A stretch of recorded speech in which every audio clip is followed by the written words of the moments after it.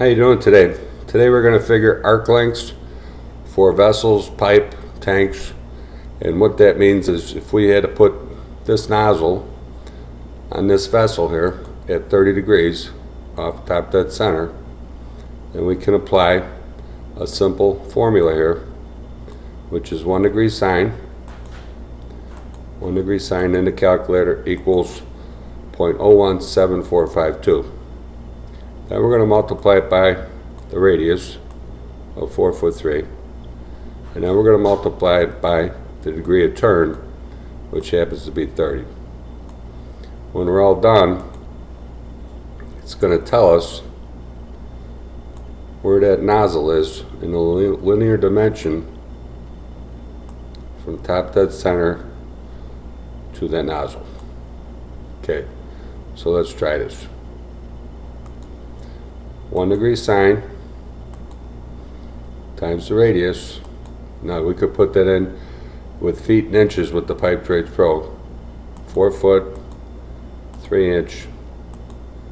And now the last thing is we multiply it by the degree of turn, times that by 30. You can see in our answer sheet we get 2 foot 2 and 11/16. That's from top dead center. Okay, 2 foot 2 and 11/16. So let's try another one.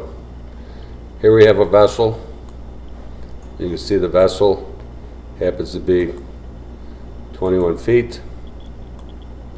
Okay, we want to lay out this piece of 8 inch, which happens to be, as you could tell, 30 degrees off top dead center. 30 degrees. Okay, so we're going to press convert clear, purge our calculator.